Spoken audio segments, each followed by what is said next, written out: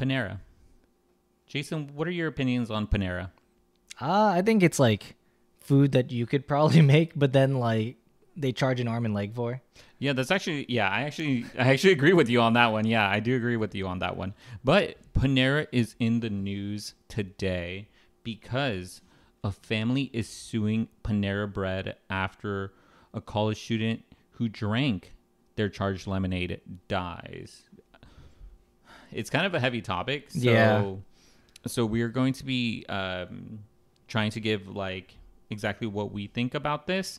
Honestly, like just saying this, terrible situation.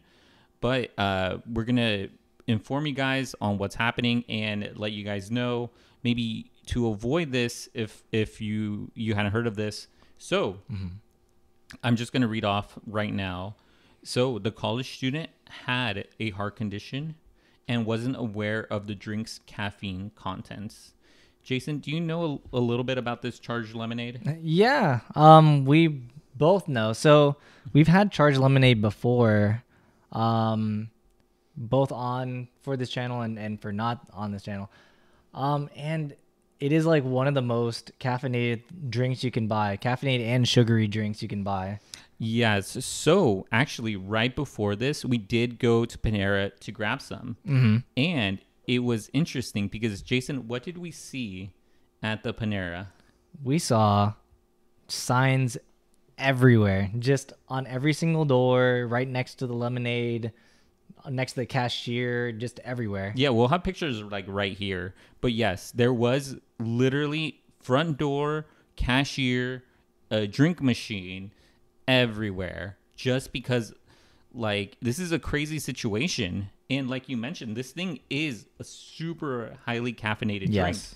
So let me read off a little bit more about this. It has more caffeine than a Red Bull and Monster Energy drink combined for Yeah. a large. Yeah, it's basically a pre-workout. So most pre-workouts don't even have almost 400 milligrams. They usually have like 300 at most. That's crazy. Yes. So the thing is that the legal complaint calls for the the the legal complaint calls the drink a dangerous energy drink, and Panera failed to appropriately warn customers about its ingredients. When we went there, we saw the sign and we saw how small the sign is for the charged lemonade. Yeah, I mean, because it's been there from the beginning that there's a warning of like how much is in this drink, but then the question is whether the average consumer, when they look at the amount of caffeine in it, whether they will understand how much caffeine it is, because they do mention on there like, oh, they have like 295 and then like 395 or something for a large, Yeah. and which is insane. But they also have on there and says like that this drink has the equivalent caffeine of like a one of their coffees, which I think is a bit misleading because I don't know if coffee typically has that much caffeine in it normally, caffeine and sugar. Yeah, so the thing is, and this is like you mentioned, the sign is there, but the thing that it also argues is that the charged lemonade is offered side by side to its non-caffeinated drinks, That is true. which That is very true, actually. yeah, it's crazy because like we just went there. You can easily mistake like one of these like non-caffeinated drinks for like these charged lemonades too. By the way, they charge more for charged lemonade than the other drinks, I'm pretty sure. But yes, they're sitting right next to each other, and I don't think that there was proper signage to let you know that these were caffeinated. Maybe if they had a little sign on top, like a wooden one that says caffeinated, I think so consumers know. At least that's what I'm thinking for the future. But I mean, like in general, I don't think that the average consumer would read in detail like, oh, this has this much caffeine.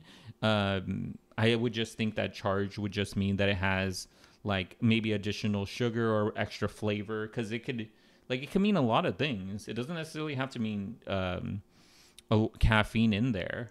Like you could literally have like flavor packed or something like that. Yeah. Yeah. I guess I'm surprised now. Like, I feel like they should move the charged lemonades from the front where people can just automatically go and fill it up, and probably put it behind the counter. So then, like, you'd have to like ask for it Yeah. specifically. And yeah, I actually think that's a better idea thinking about it. Yeah. And you know why? We had this discussion earlier that you could technically get more caffeine than what is on the signage because of refills. That is true. Yeah. Yeah, so technically you could have multiple, like you could have over like 500 milligrams of caffeine in over two cups, which Oh is no, yeah, insane. like you'd be at like 800 It's almost. This thing is very easy to drink. I will say that it's very sugary. You won't really notice till later that you are caffeinated and really wired. Yeah, your eyes are like glued open. Yes. So I think the very last thing that I want to mention, and before that, I want to say that if you like this type of content, make sure to like and subscribe. We put out videos daily. We have a library of over 200 videos. So I'm pretty sure there's something in there that you will like. Yeah, and you know, would you try this after this? I mean, like, there's also the whole like one chip challenge incident yeah. that happened, and I mean that seems more niche of like a thing to go try than like lemonade at like a chain restaurant. You know, it's like this one is like there's definitely more of an audience of people to potentially get it. Yeah, and let us also know if you were informed about this. I know it's been in the news recently because it's like it literally just happened.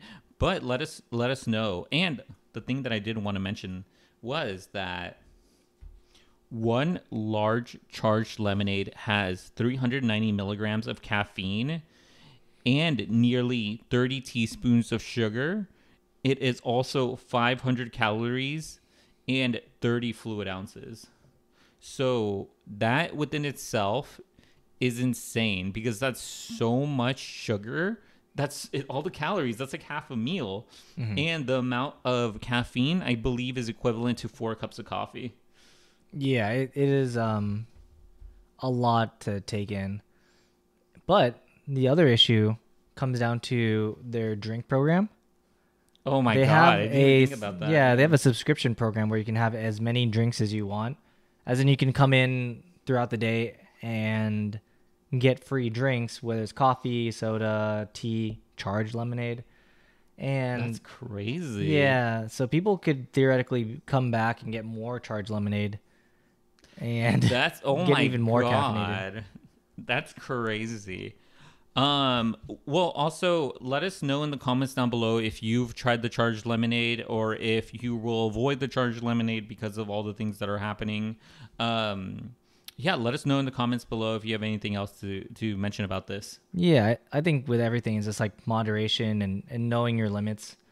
So if you know like you have some issues, like be more cognizant of like what's there, you know. Yeah, no, I totally agree with you on that.